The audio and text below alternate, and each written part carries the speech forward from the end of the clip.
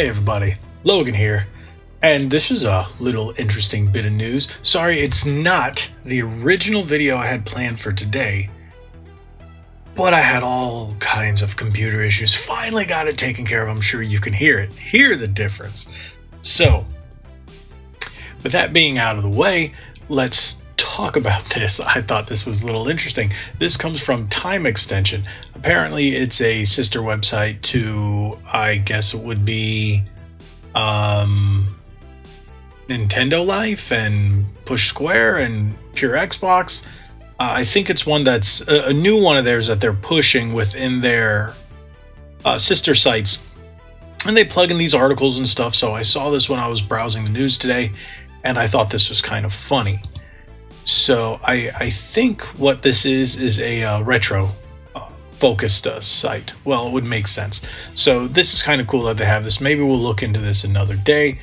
But I think I'm just going to start with the headline. Rockstar turned down the chance to make a GTA movie starring Eminem. The news comes from game industry vet Kirk Ewing. Okay, that would have been funny when Eminem was relevant, but we all know Eminem is definitely not relevant anymore. He tries to be, but he's not. I think this is funny because it's Max Headroom. It's supposed to be Eminem is Max Headroom. That's a funny image. That was from one of his, I think that was from one of his music videos. I can't remember, but it kind of makes sense with the GTA Vice City kind of thing. So that's kind of funny. But I really don't think Eminem, I don't know how he would be able to fit in the movie. Would he be the protagonist? I don't know. Again, maybe if it was in the late 90s, early 2000s when he was blown up, but to be honest, I can't tell you the last time I even heard an Eminem song. I didn't even know he was still around. Is he still around? He is, right? I think so. Game industry veteran Kirk Ewing recently revealed that Rockstar Games co-founder Sam Houser once turned down an opportunity to make a Grand Theft Auto movie starring Eminem, as reported by the BBC and VGC. Ewing, whose video game State of Emergency, oof, I remember that one, was published by Rockstar in 2002, told BBC's Bugsy Malone's Grandest Game podcast that a Hollywood agent once approached him with a deal back when Grand Theft Auto 3 was starting to take the world by storm. Okay, now that makes sense. The fact that it was GTA 3, much more relevant. He was super relevant then.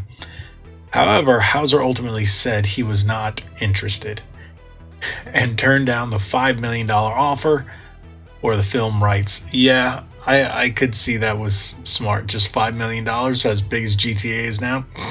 No. As he recalls, the deal would have seen the rapper turned actor attached, as well as the Top Gun director Tony Scott.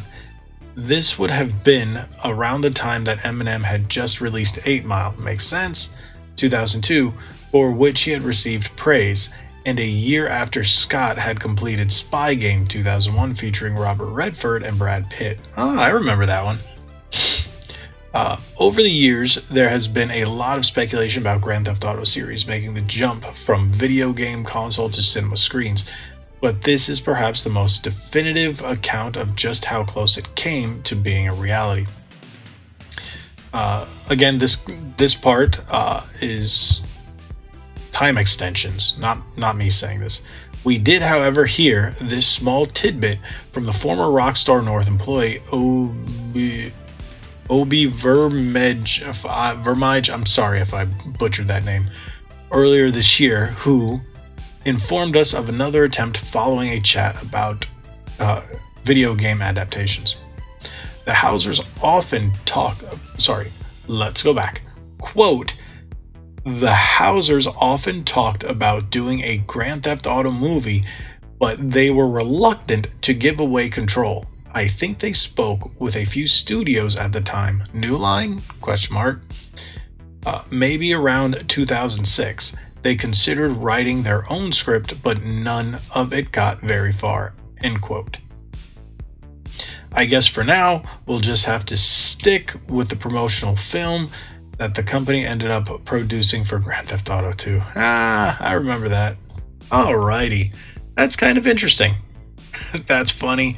Don't know how Eminem would be attached to it, but now it makes sense. Like, I had originally glanced at the article, I was like, all right, this is going to be fun. Let me react to it, because I decided to do more of reacting than reading it and seeing how it goes. Well, that makes more sense.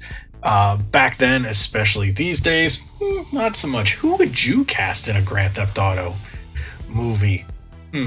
Everybody's going to say Vin Diesel, because no, I don't know. I don't really do the cops and robbers, the crime drama movies, and I know Grand Theft Auto would fit in that genre of movie, even though I'm a massive Grand Theft Auto fan. I play GTA Online. You guys have seen a ton. I've done a number of videos, and I've done a ton of shorts of GTA gameplay. So tell me what you guys think about this. Is this funny to you? Back then, it would be totally relevant. And what music video did this come from? Let me know, because I saw the Max Headroom thing and I thought that was funny, but I've never really been big into music videos. But tell me what video this is from. But thank you guys so much for watching. If you haven't already, hit that subscribe button, hit that like button, share this video. Make sure you follow us on our socials at Red Bandana Gaming on Facebook and Instagram, and at RBG_retro on Twitter. Again, hit that subscribe button. Hey, while you're down there, why don't you purchase a shirt or something? That would really help. Or if you just feel like just giving a tip, hit the super thanks. That helps too. Thank you guys so much. Like we always say, be legendary. Thanks again.